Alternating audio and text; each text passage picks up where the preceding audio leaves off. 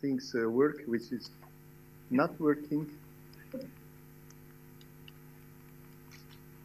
I think that we have to recouple or reboot because it doesn't work. I can also use my finger because my mother was so nice to give me the thing.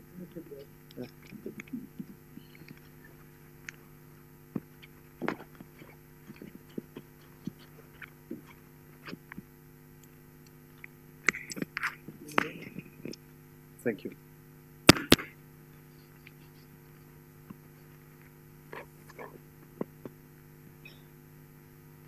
Okay. Well, in the meantime, I say some introductory remark. The title also included the word sustainable future. So, of course, after introducing the UN official definition of sustainability, I would try to say, okay, let's translate sustainability in the field of nuclear. Thank you very much. Okay, what does it mean? To have a more sustainable nuclear system in the nuclear field, because sustainability is a very, broad concept. And then the other point is that, again, we have only 1 hour, more or less, and it will be mission impossible to present all the interpretation of this sustainability in terms of the different nuclear systems. So for this reason, I will concentrate my talk on the fast reactors because they are considered also the most sustainable case if associated with their advanced fuel cycle. But even to respect my colleagues which are supporting other advanced reactor technology, in the slide you can also find some information regarding these 2 additional concepts that for sure will not have time to present. Okay, so we are talking about, we are going to talk about this revolutionary designs that, as said many times, they are at a conceptual phase, different, of course, a different stage of development depending on basically the coolant technology. So this is the first point that we say. Well, first of all, we have to understand what does it mean sustainability when we are in the nuclear area. This is the very famous UN official definition. When we talk about sustainable nuclear definition, we think, I fully agree with this interpretation which has been made by the US Department of Energy. It means that we have to improve significantly the uranium resource utilization, maximize the energy generation, minimize the waste generation, improve safety, and limit proliferation risk. However, the system has also to be sustainable from the economic viewpoint. So we cannot just address these 5 things if the system is not economically affordable, because it means that at the end, if it's not affordable, it's not sustainable. Okay, so don't minimize that. This is also an important goal to be respected for all this system, because it's very easy in this world. If something is not economically affordable, it will never fly. Okay. In very general term, how to address those 6 criteria, again, from a general viewpoint, and before talking about the specific interpretation in terms of the nuclear power technology. Well, if we wanted to, for instance, it should be, we have said that it should maximize energy generation. So the system should have a high efficiency. How to get high efficiency? we need a high operating temperature, higher than the existing reactor.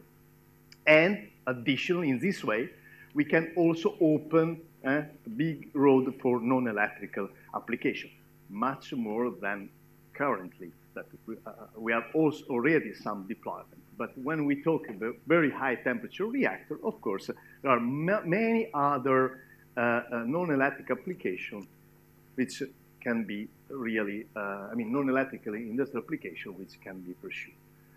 Then natural uranium, we have said that we wanted to have the best use of natural resources, which in nuclear means uranium, and have an improved waste management.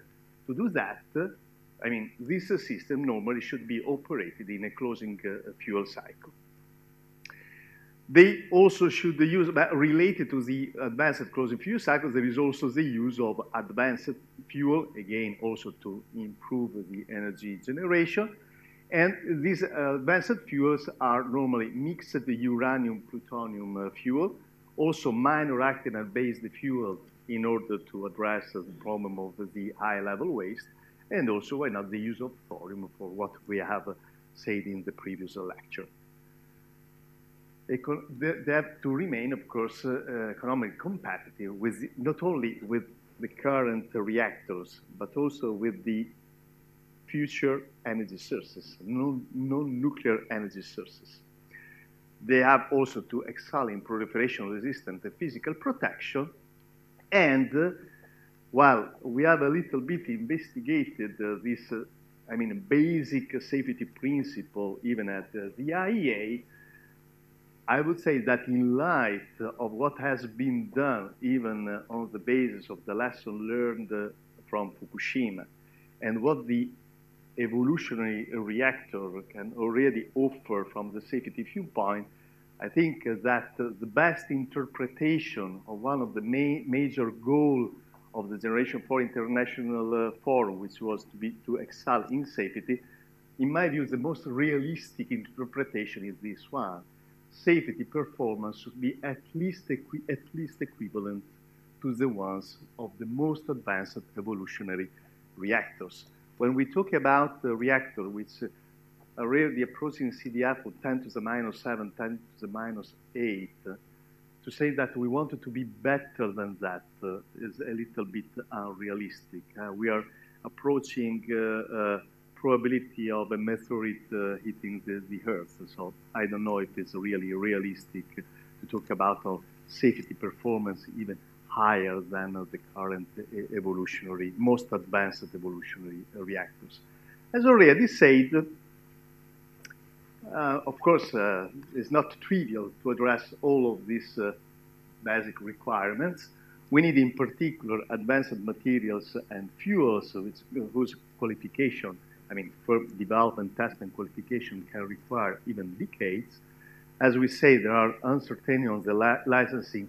We have talked about licensing of SMR and the issue related. You can imagine for Gen 4 reactors. In some, let's say, traditional fast reactor country, like US, which has operated a number of experimental and demo plant, SFR demo plant. The skill and the competence on fast reactor at the level of regulator is almost zero. Okay, in this moment, they have really to create a new generation of skilled people in order to license this kind of reactors. Of course, this is not true for other parts of the world, like, for instance, in Russia, India, and China, in which, of course, there is a consistent number of real experts in the field. And we have said that all of them, they are still at the level of the conceptual phase, and all of them, including the supercritical water-cooled reactor, which is, let's say, the natural extension of the current technology, still require R&D, with associated, investment and, of course, also time before entering the industrial demonstration. And we have also stressed yesterday that depending on the operational experience of the different advanced reactor, at least the basic one, we may need, even to start from the experimental plant, like in the case of the gas fast reactor, which have never been operated so far, some, in other cases, demonstration plant, for instance, the lead fast reactor, because at least there is a limited experience in Russia, because they operated some 8 submarine powered by lead bismuth fast reactor. And finally, I mean, of course, the most mature fast reactor technology is SFR. As said, we have already accumulated worldwide 400 years of operation, and so at least in fast reactor country is credible that they can develop immediately the prototype before the first of the kind, I mean, skipping the phase of the experimental demonstration plan. So this again to demonstrate that different advanced technology are at a different stage of development, and also, of course, they require different R&D and different technology development. Last but not least, also to talk some from time to time also of the associated fuel and fuel cycle, I wanted to stress again the fact that the industrial demonstration of the full closed fuel cycle is still to be, I mean, achieved. Okay, we don't have an industrial demonstration of the full closed fuel cycle, even if, for instance, as for the recycling of partitioning and of minor actinides, there are already industrial pilot facility, for instance, in France. So we are in a good position, but we still miss a full industrial demonstration, which means that the phases of experimentation, demonstration, and prototype also concern not only the reactor, but also the associated fuel and fuel cycle. So the most known innovative or Gen 4 reactors are this one, which I already showed even yesterday, sodium-cooled fast reactor with the 2 different types. The most common type is the pool type, which the layout is very similar to an IPWR, let's say, in a simplified way. Whilst there are other countries pursuing the loop type, which is, let's say, very similar to a PWR as in terms of layout. There are pros and cons of each concept, so we cannot say that one concept is better than another, even from the safety viewpoint. Then, remaining on the fast reactor, the lead-cooled fast reactor, then gas-cooled fast reactor, very high temperature reactor, which of course is I mean, the next step of a high-temperature reactor, for which we have already considerable database of operation, because there were a number of gas-cooled reactors in operation worldwide, in particular in the UK. But of course, here we are talking about the next generation, so not operated at 700 degrees C, but even 1,000 or more than 1,000 degrees C. This is the final goal of this reactor.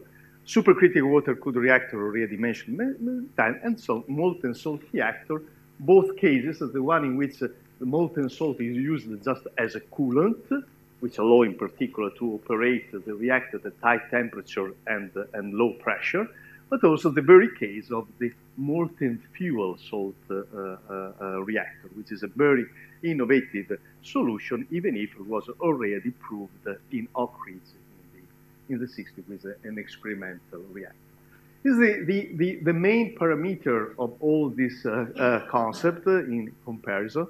Sodium-cooled fast reactor, the spectrum is fast, the coolant is sodium, outlet temperature 500, 550, operated in a closed fuel cycle. The power, well, again, here we have to be careful when we talk about the power, because it can be a little bit misleading.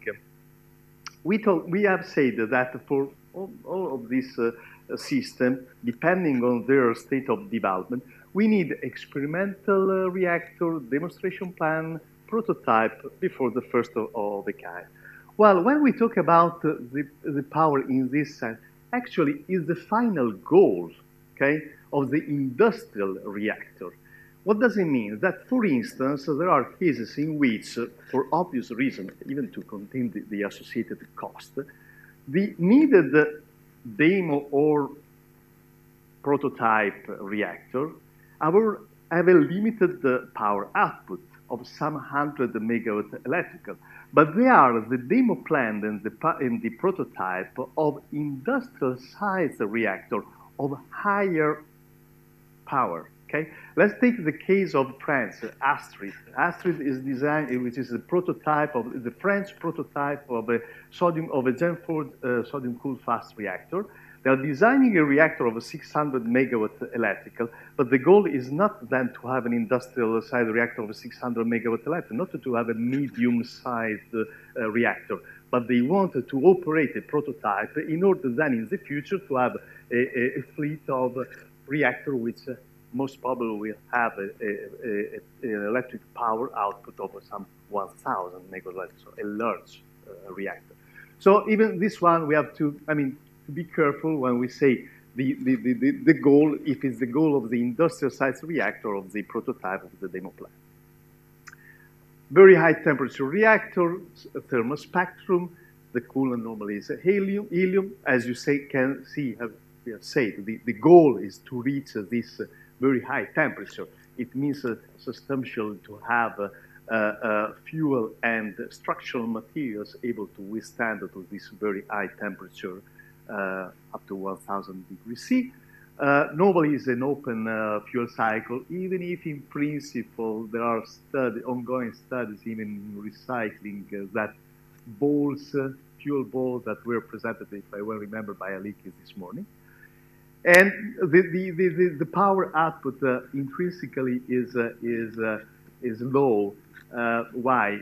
Because helium,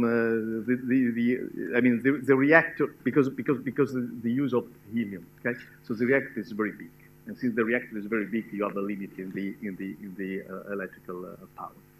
Lead fast reactors is a fast reactor. Coolant can be lead, but also lead bismuth. The reason for lead bismuth is that it's an eutectic, so the melting point is lower, and there are some advantages to use, of course, for many different reasons. A coolant with a melting point lower than lead, which is 300 and something, operated at this temperature, closed fuel cycle. Again, here there are designed, with different power output. Here the limit is the fact that, of course, lead has a density which is 10 times than water. And of course, if you wanted to, so it means that, of course, at a certain point, it can pose problem for the seismic design of the reactor. We have big component, which with a very heavy coolant. So under seismic motion, of course, you may have problem to design such a reactor, and as a consequence, this most probably will pose a limit in the maximum power of the reactor, just because of the dimension of the different components like steam generator, pumps, etc. Supercritical water-cooled reactor, well, the most studied one have actually a thermal spectrum, even if there are some concepts proposing the supercritical water-cooled reactor at least in epithermal regime, due to the fact that the very low density of water used in this reactor. And as you can see, what we have said before, the expected output temperature is much higher than the current light water reactor. If they are thermal reactor, of course, they are supposed to be operated in an open cycle, and even here we have a very different design with different power output. Gas fast reactor, well, this is really, the dream to have this kind of performance, but we are very far from that, because they require a lot of R&D, and in particular, even an experimental plant, which for sure will have performs much lower than this one and this one, because it will be an experimental plant. Please. What's the moderator for very high temperature? Well, normally it's graphite. Yeah. So, like, I mean, the design is the basic design of an HTGR, of an high temperature reactor. The point is that it should be operated at higher temperature regime, which means, of course, for instance, to have different structural materials. Okay, ceramics may be interested for this application. Please. Yeah. What's the highest thermal chip that you can obtain by installation for it? At which well, for sure, at least 10 points higher than the current fleet. So the most advanced evolutionary design, they can achieve 34% of efficiency. Here, the goal is to go beyond 4%. Okay, and there are design of supercritical water-cooled reactor that can achieve 48%. I mean, theoretically. Okay. So, but the reason is that the supercritical water-cooled reactor is like a BWR, is a direct cycle reactor. So these are also the temperature of the steam to the turbine generator. Okay. In the other case, the temperature of the primary system, and normally associated with the secondary system. Of course, the thermodynamic of the secondary system is much lower, the enthalpy, than the primary system, and so you can achieve only 42, 43%. Okay, so now coming back to the question of sustainability. I've already played 15 minutes, my God. So let's come back to the question of the sustainability, okay? And let's see how to address. For more substantial viewpoint, this question of sustainability. Well, when we say sustainability, we have seen before that we talk about, for instance, the best use of the fuel resources. Which, in order to simplify the picture, let's talk about only uranium, even if we know very well that there is some alternative, like, for instance, thorium. Okay, but just to limit the picture, let's confine our talk to the uranium resources. It's very well known that if you continue to burn uranium at a certain moment, to operate light water reactor in an open fuel cycle, well, at a certain moment, we may have a potential stress on the use of these resources, at least in some part of the world. And here, let me introduce another important concept. When we say uranium resources, Alike, I hope that you confirm that. I mean, we know that in this moment, we are plenty of uranium. Okay? We use the last red book say, we have resources for at least 100 years if we consider the fleet overall in the world. Okay? However, there are two elements to be considered here. That first of all, these resources are not the availability of the resources is not homogeneous. It depends on the region of the world. First point. And then the potential stress may happen well before the problem. Okay, why? Because of the intrinsic technology. When we build a reactor, actually, we are committing the uranium fuel not only for today, okay, but the evolutionary reactor are designed for 60 years of operation. And also, in perspective, why not 80 years? Why not 100 years? So it means that you are committing uranium resources not only for today, but also for 1 century. Okay? So if we start really to, in some part of the world, let's say China, to build a number of light water reactor operated in a fuel cycle with a very low efficiency, 1–3% of the potential energy we are using with light water reactor in open fuel cycle, you are committing a lot of resources, not only for today, but for the next 60 years. So it means that from a market viewpoint, you may have, in some part of the region, you may really have a potential stress, okay, a potential mechanism which gives stress on the uranium resource viability, even for this mechanism of the committed uranium, the uranium that you committed today for the operation in 8 years from now.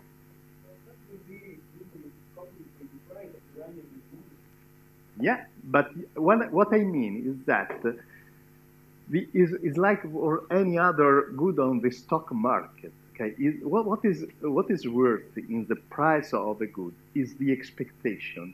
Okay? It's like with gold.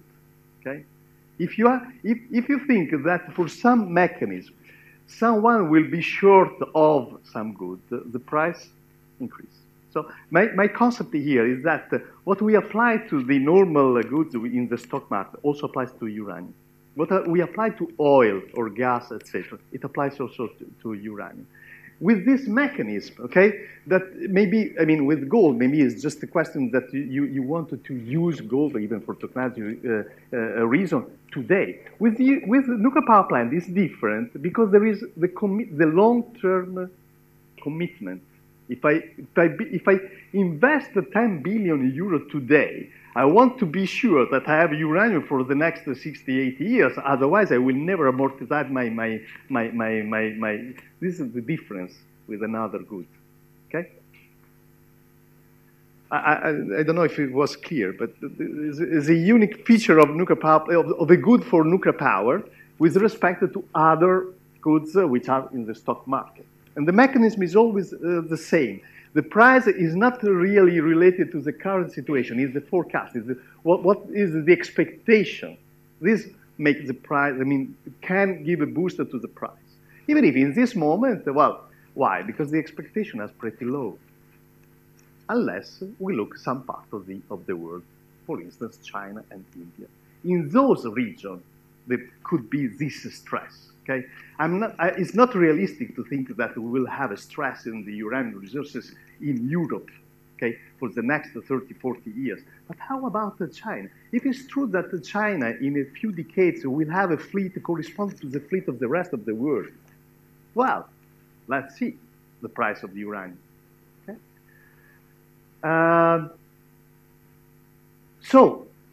The third bullet.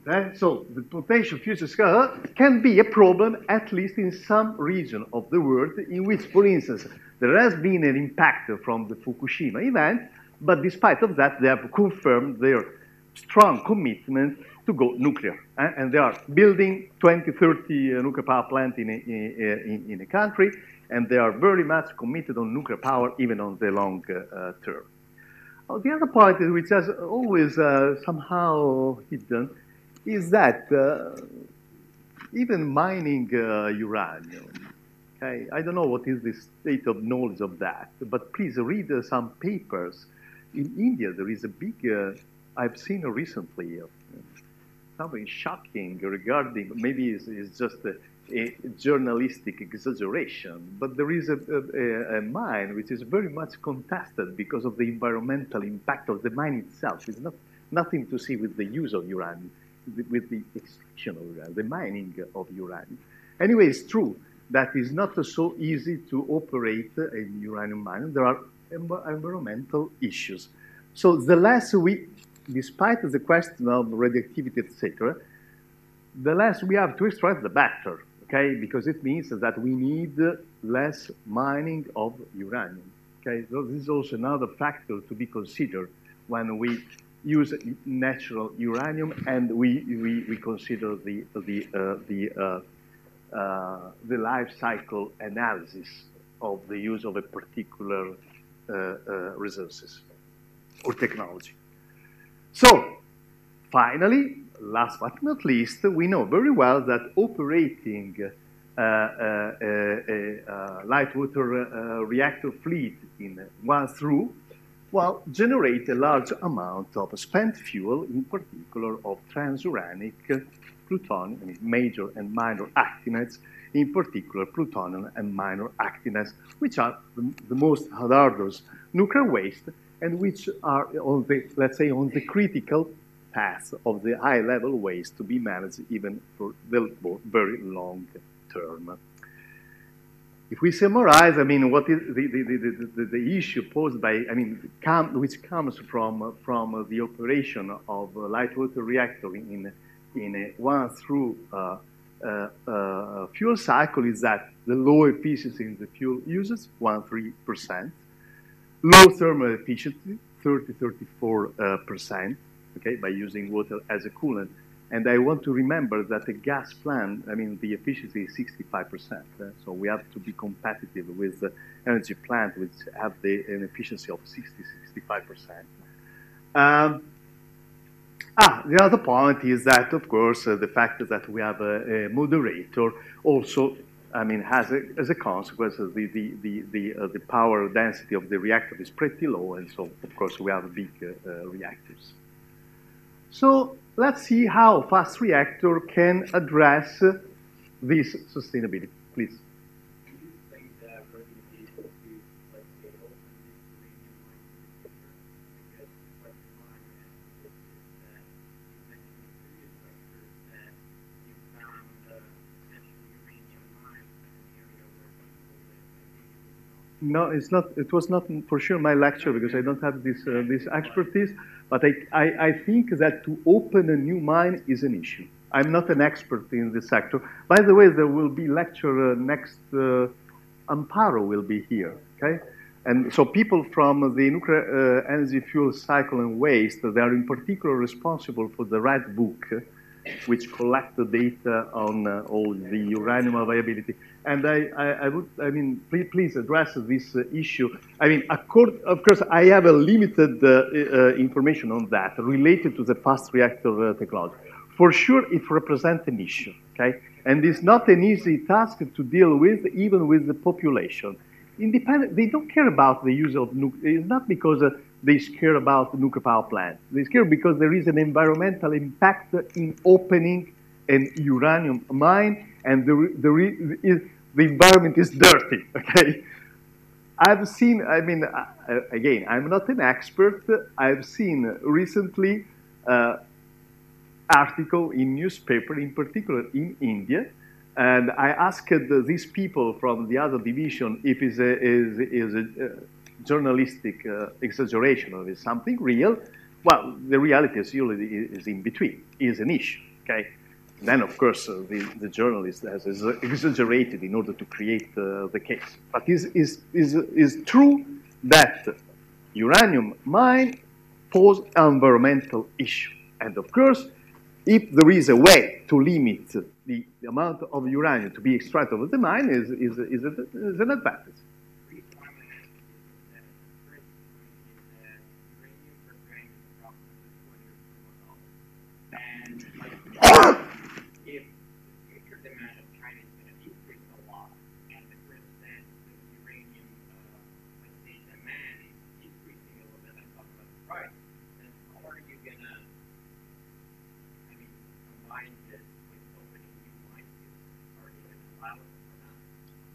Well, maybe they should use all the depleted uranium instead of with fast reactor, yes.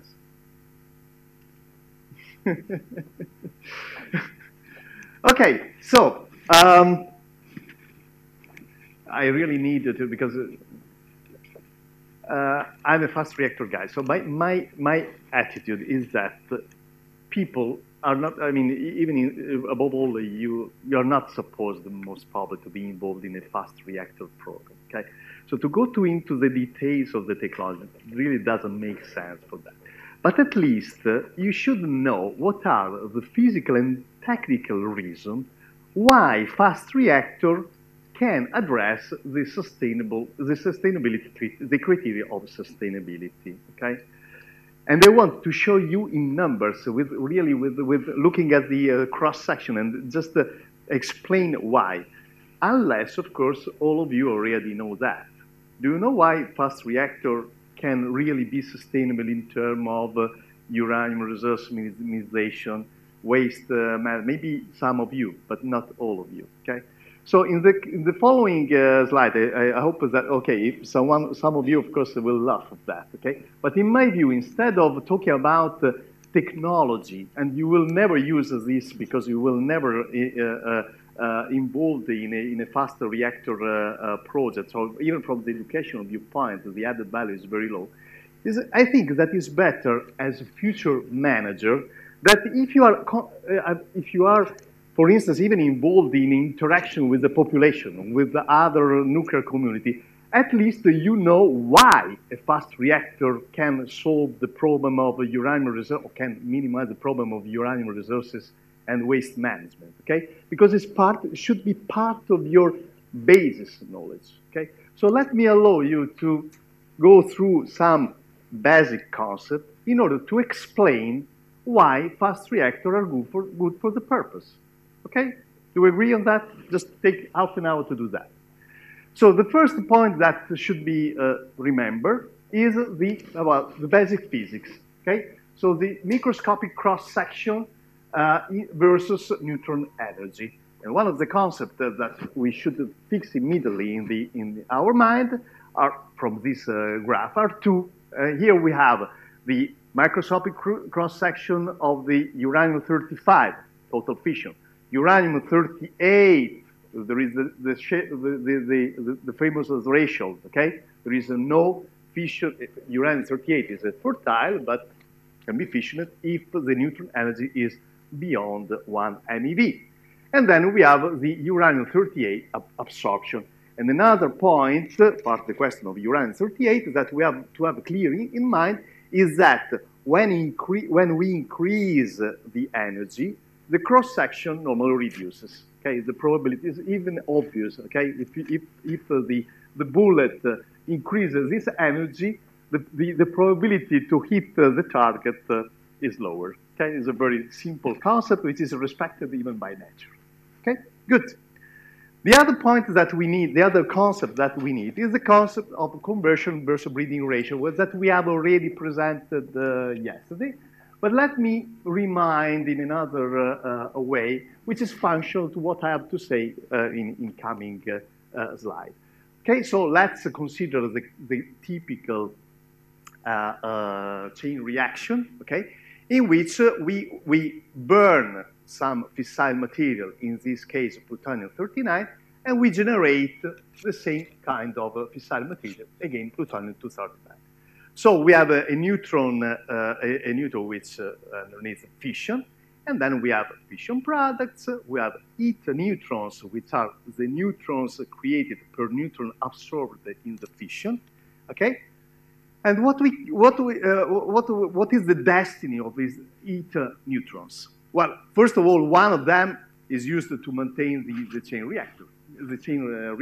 Okay, then we have eta-1 neutrons, of which P are lost because they are absorbed and not used for other purposes. They are lost because, for instance, absorbed in the structural materials or leaking from the system, and they are lost. And so we remain eta-1 pi neutrons, for which we can, for instance, fertilize uranium-38 and generate new plutonium-239. Okay, so it is just a definition. Then we need also the concept of number of fissile nuclei produced per fissile nucleus destroyed, which is very trivial. Is eta-1, which is this one, minus P. These are the number of neutrons which are available to make this job. Okay?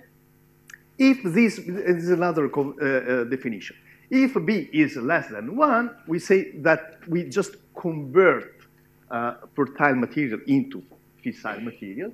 If B is greater than 1, then the reactor breeds because it produces more fissile material than the one which is destroyed by the system itself. And B is called breeding ratio. Again, just a definition. Okay, now with this very simple definition, let's see what happens in a thermal reactor, in a fast reactor with respect to the thermal reactor. These are the spectrum, okay? The neutron, the normalized flux versus neutron energy. This is the red curve is a typical spectrum of a thermal reactor in which, like in a fast reactor, neutrons are generated around 1 MeV, but then purposely they are slowing down, and then of course we have this peak at the thermal energy. In the case of a fast reactor, we have the concentration of all the neutrons more or less at the fission or around the fission energy. Why? Because we don't have any moderator. Okay? So this is very simple. Now, we couple this concept with the eta that we have defined previously, the number of neutrons which are produced per neutron absorbed in fission, with this spectrum. And we see that the curve of eta is this one versus the energy. The energy line is the same here and here. And we can clearly see here that whatever is the fissile fertile material, the number of neutrons, the eta, the number of neutron production per neutron absorbed in fissile materials is much higher at high energy with respect to low energy. Okay? So this is a real typical case of a fast reactor in which, what does it mean? That in a fast reactor, we have a larger number of neutrons available. There is an excess of neutrons. Okay? And the reason is physical. It comes from here, okay? From the cross-section. And here you can see in numbers. Look at, for instance, the case of plutonium-39. In a thermal reactor, this number is 2.06. In a fast reactor, is 2.75. So if we consider that on average we have one neutron out of that 2.06 or 2.75, one we need to maintain the chain reaction. One, more or less one, depending on the system, is lost because of the leakage or because of the absorption. It means that in a fast reactor, more or less, for each event, we have more or less one neutron available, extra neutron, okay? We have an excess of neutrons. This is also confirmed by, if we consider this, another very simple concept, which is the ratio of fission over absorption, okay? And here you have the case, this parameter, okay, this ratio, fission absorption. In the case, the blue column is for a PWR. The red column is for a typical sodium-cooled fast reactor. And again, you see that in a fast reactor, this ratio is much higher than in a PWR. What does it mean? That in a fast reactor spectrum, fission prevails on absorption. Okay, and if fission prevails on absorption, again is another reason why we have an excess of neutrons. Okay, because at each fission event we generate new neutron. The other point is that if in a fissile material we absorb a neutron, the radioactive capture is such that we generate a higher mass radioisotope. So it means that we generate other minor actinides just for absorption. If we have a fission, we don't generate this higher actinide, but we generate fission products.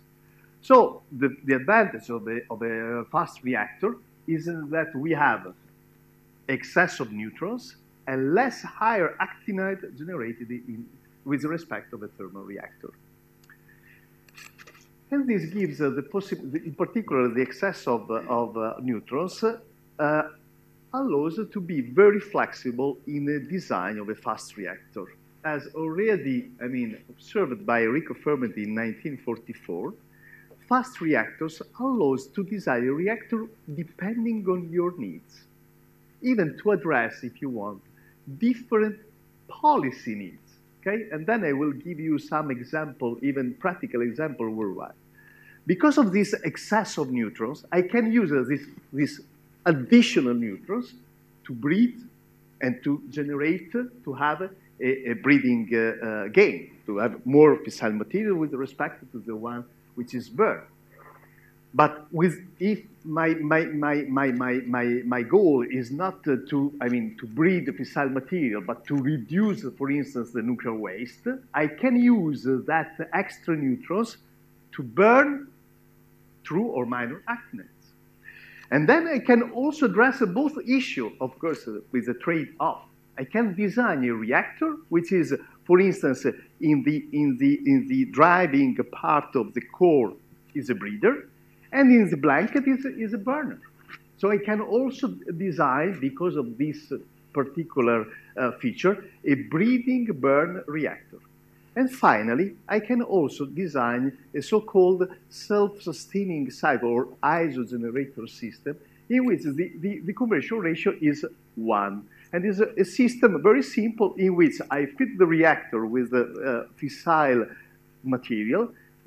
Since CR is equal 1, the reactor just generates the same amount of fissile material that he needs, okay?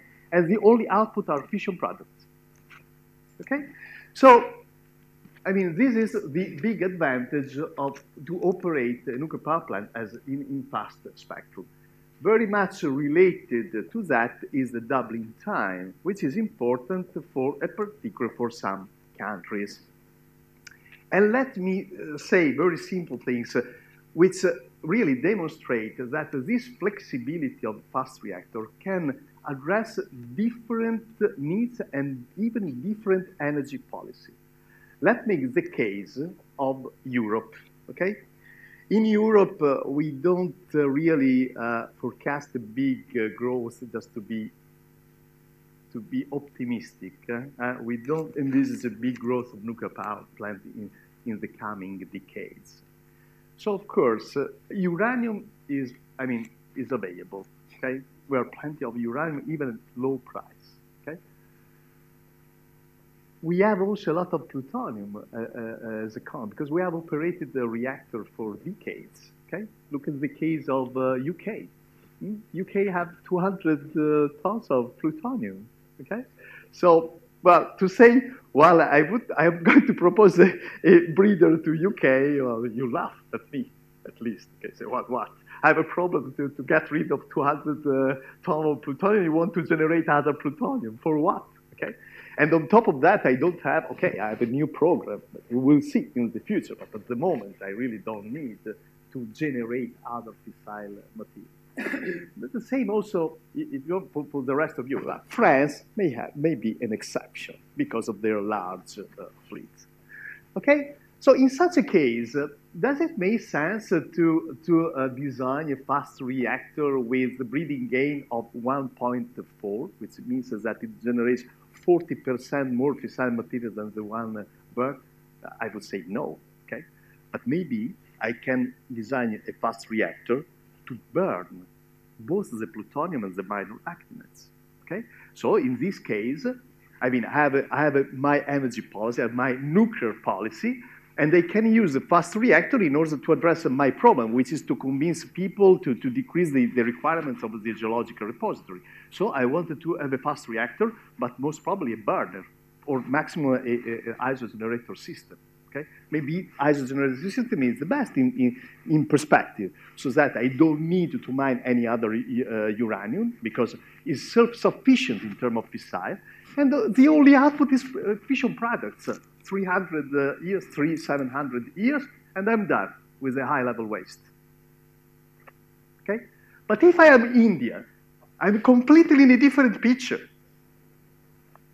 First of all, because I have expectation of nuclear power plant deployment much larger than, I want to reach Europe, okay? Now I'm just a few nuclear power plants, but in the future I wanted to have a very large fleet, so the derivative is very big, okay?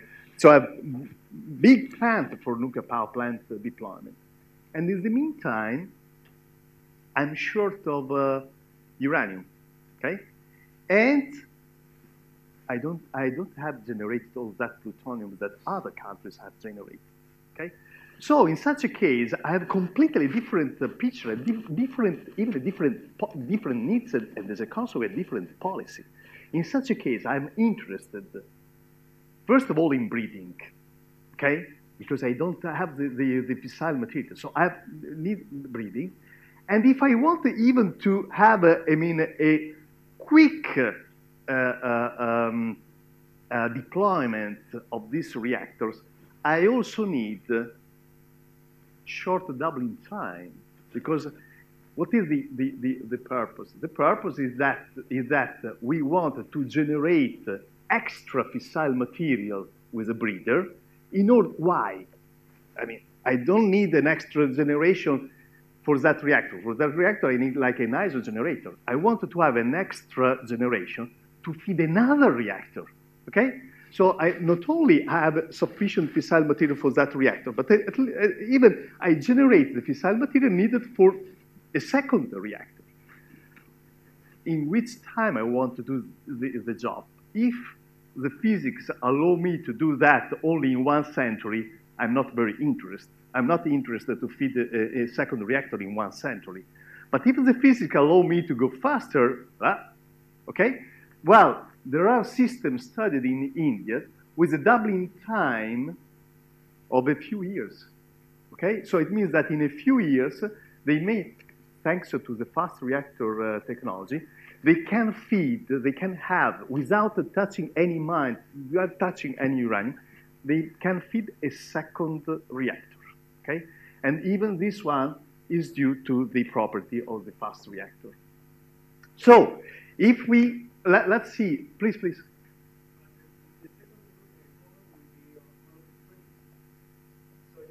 Not necessarily, because I mean, to have there are problems with the safety. So it's always better to put some uranium, because otherwise the beta is too low, and you know,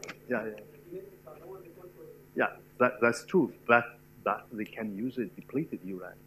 It's not they don't need enriched uranium. And we are, you know, the stockpile that we have from the backstream of the enrichment. We have a lot of material, which is even less sensible than enriched uranium or plutonium, okay? So I can do that, and actually no one is proposing a pure plutonium fuel. Well, there are concepts which propose a fertile-free reactor if you don't want to have the breeding, okay, or generation of other actinides. But in general, they propose uranium, plutonium, both oxide and metal, and also nitride, because they have a different performance. But the point is to use, of course, for safety reasons, okay, for the bit, it is not also the bit, there are even other safety parameters which are affected, of course, by the fact to use a higher actinide. Okay, so let's translate all these concepts in some numbers. But this is really a pure theoretical exercise, because there is a big assumption in that. The assumption is that we consider that the world is completely homogeneous, okay? So it means that all the reactor fleet of the world would be composed by like typical PWR, okay? With a certain burn up and power, etc. Of course, it's an assumption. It's an assumption to give some numbers, which are not the numbers, but are figure of merit to understand the difference between operating a fleet as a light water reactor in an open fuel cycle instead of a fast reactor in a closed fuel cycle, okay? So don't keep these numbers as Bibles, as a number from the Bibles, but keep this number in order to understand the concept, okay? Well, what is this graph? These graphs show, first of all, these two horizontal lines, which represent the conventional resources in terms of uranium, the non-conventional resources, and the seawater. You know that there is a lot of there is uranium in seawater, but the ppm are so small that at the moment is not convenient to extract the uranium from seawater. But one day, maybe, and if it's possible, the problem of uranium availability is solved, okay? Because then we are really plenty of uranium, if we can extract all the uranium in the sea. But this is not the case. What are the conventional resources? The conventional resources sum up all the uranium resources that we already know. So it means that, of course, with geological inspection, we know how much uranium we are. And also the prognosticated, we don't know exactly where they are, but we know that there are these resources. The amount of that recently estimated is 1.5 10 to the 7 tons. Okay, it's a number. It doesn't matter what. These are the non-conventional resources. For instance, phosphates. Phosphates they contain a lot of uranium, but again, it's not so simple to extract it, partition this uranium. So at the moment, they're not used. Okay, we prefer to use these conventional resources. Okay, which are available. But of course, there is also the possibility is feasible. Well, now to extract uranium from seawater is almost unfeasible. There are some innovative techniques, but they are really a preliminary stage. This we can do it, of course, increasing, for instance, the price of uranium in the stock market. Okay, so we can say that more or less are there. Okay, it's not at the moment it's not convenient, but maybe one day will be convenient also to extract these resources, and so that we jump from 1.5 to 4. Okay, good. Then we compare these available resources with this theoretical nuclear power plant fleet, homogeneous nuclear power plant fleet in the world, which is, I repeat myself, is not the case, it's not true. Okay. But just to make an assumption. Okay, if we consider such a kind of 499 reactors, all of them all equal, all PWR of a certain type, we see that over the time, the needed uranium is this one. Okay? So, with this assumption, we cross the conventional resources more or less at the end of this century. Okay? Actually, it's not, just to say that we are not, is not an exact number, because it has been estimated in a different way, that the uranium resources available in the Red Book is already more than one century, okay? So you immediately understand that this number is not completely true. But does it make a lot of difference to say end of the century or 2120? Okay? It means that at the end of this century, we may have a stress in the uranium availability. Okay? Good. Of course, if we consider also the non-conventional resources, the situation is much better, even with this hypothetical nuclear power plant fleet, because we cross this red curve more or less at the mid of next century.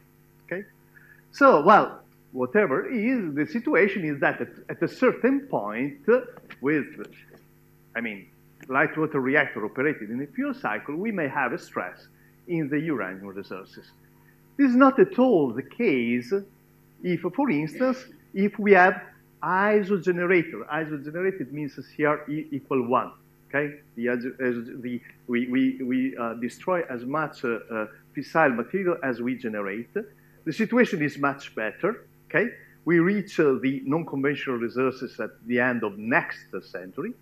But if we operate fast reactor with a high breeding gain and also with a very low, doubling time, then we have resources available.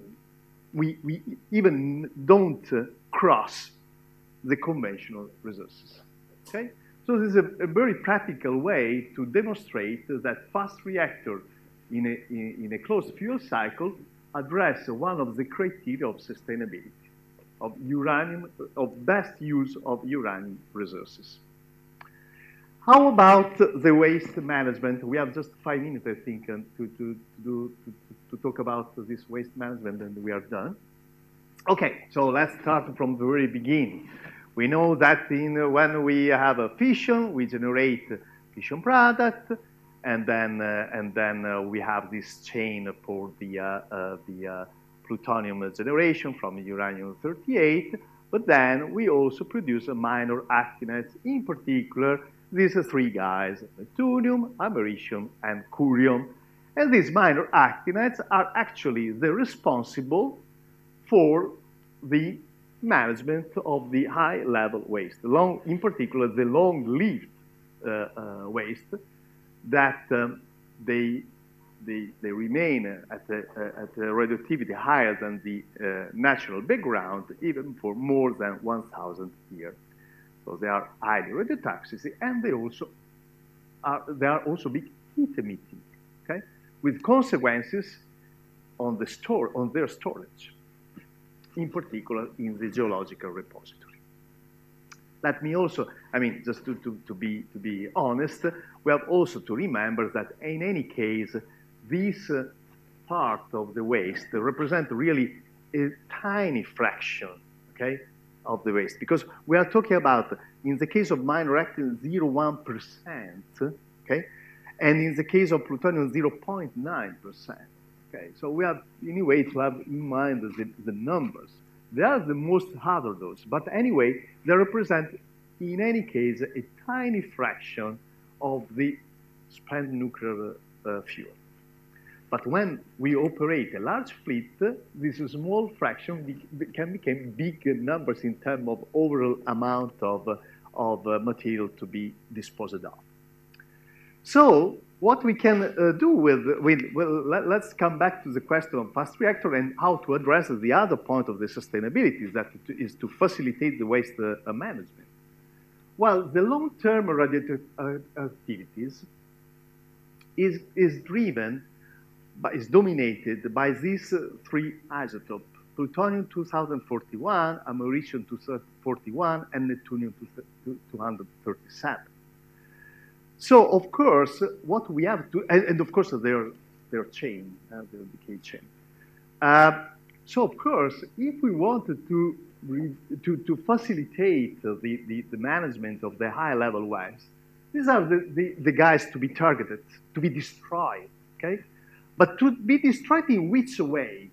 Not without absorption and radioactive capture, because otherwise we generate other minor actinides, which are also highly radioactive, okay? We have to destroy them.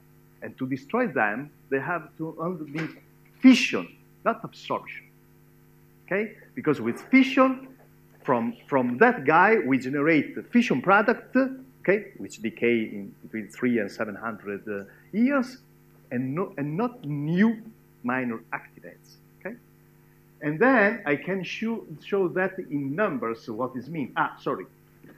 And what is the system in which fission prevails on absorption? Fast reactors for the cross section that for the data that I've shown before. Okay, you remember the ratio between fission and absorption, which is much higher in a fast reactor than in a thermal reactor. And these are the consequences. If you look at the guy, I mean, one of the most hazardous, because of him and all the chain, we said is plutonium-241. Okay, this is when we are at the equilibrium. This is the normalized value of plutonium-241 in a fast spectrum, and this is in a thermal spectrum. Is 5 times more than here. And look at the curium. Curium is almost 0, and we have some curium in the thermal reactor. So, for this reason, just because we destroy with fission in a fast spectrum the most hazardous radioisotopes, which are responsible for the radiotoxicity at long term, we can improve dramatically the waste management. And this curve translates this concept I mean, these basic concepts, again, in numbers. Let me explain. This is the relative radiotoxicity. So, I mean, hypothetical, I mean, it doesn't matter, is a normalized value of the natural uranium, okay? Let's say 1, okay? These are the curve of the radioactivity, or better, the radiotoxicity, okay, in different fuel cycle scenario. What is the goal of sustainability? I think that even from a, let's say, philosophical viewpoint, the best job that I can make is the following. Well, I have the nature in front of mine, okay? I extract from the earth some material, okay, which has some radioactivity, radiotoxicity, okay? I make whatever I mean. I produce something good for the humanity. I produce electricity, or I can I mean facilitate the production of some industrial product, and then I put again the same amount of radioactivity inside the Earth. I think that from a sustainable viewpoint, this is the best job that you can do, because it's like at the end of the day, I untouched the nature, because I extracted some radioactivity and then I put again the same radioactivity. The result is 0 in terms of environmental impact. But I did something for the humanity. I produced electricity. I've addressed the non-electrical application and so on and so forth. So our goal is this one, is to extract natural uranium from the mine and then have at the end on the Earth the same radioactivity that I have extracted from the Earth, but having doing something, produce electricity. Is it possible, but in a very different way? Is it possible with any kind of nuclear power plant? But in a very different way, if, for instance, I use a light water reactor operated in an open fuel cycle, in which, so I just use uranium, but I have to manage plutonium, minor actinium, and fission products. I can make the job in how much time? Well, in even, I mean, 1 million years, okay? I can do that, but in a very long time. If we burn not only uranium, but also plutonium, which is responsible for the long-term radioactivity of the fuel, then the situation is better. And they need just 10,000 years to make the job done, okay? So if I recycle plutonium, like for instance I do with some of the light water reactor operated in France, the situation is much better and they can do the job in some 10,000 years. But if I use a fast reactor in a closed fuel cycle in which I recycle not only plutonium, but also the minor actinides, then I can do the job in some 100 years. And on top of that, there is a dramatic volume reduction of the waste. Okay? So using fast reactor, we can do that. We can manage the high-level waste in this time frame, hundreds of years instead of even millions of years, and with a much lower volume to be managed. There is also another effect which is very important, that is very well known. The decay means also heat emitter, okay?